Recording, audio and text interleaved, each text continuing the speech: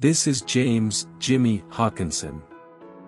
Haakenson was a young man from St. Paul, Minnesota, who went missing in 1976 after moving to Chicago to start a new life. According to family members, Haakenson was a free-spirited young man who loved to travel and see new places. He was last seen getting on a bus headed to Chicago. On August 5, 1976, Haakenson contacted his mother to inform her of his arrival. Unfortunately, it would be the last time she ever heard from her son. Despite searching for him, the family was unable to find any trace of Haakenson, and he was officially declared missing on September 2, 1976. For decades, his family lived with the uncertainty of his fate and the question of what had happened to him. It is suspected that Gacy took Haakenson's life shortly after his final phone call to his mother.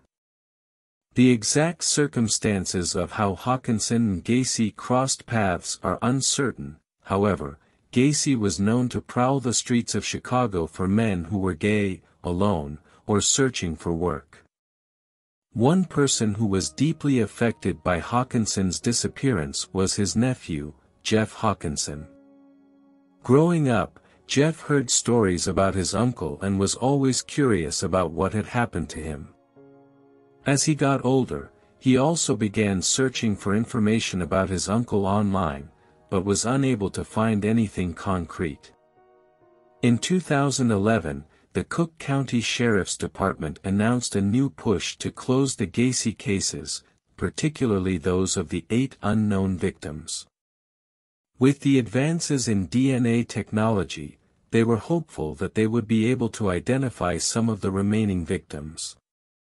Jeff saw a news story about the effort and submitted information about his uncle. After analyzing the DNA evidence, the authorities were able to make a positive match to Haakenson, bringing closure to his family after all those years.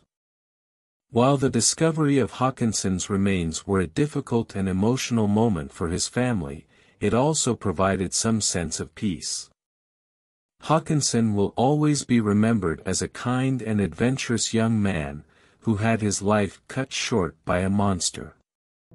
Please like and subscribe to our channel as we will continue to go through each of John Wayne Gacy's victims in the upcoming videos.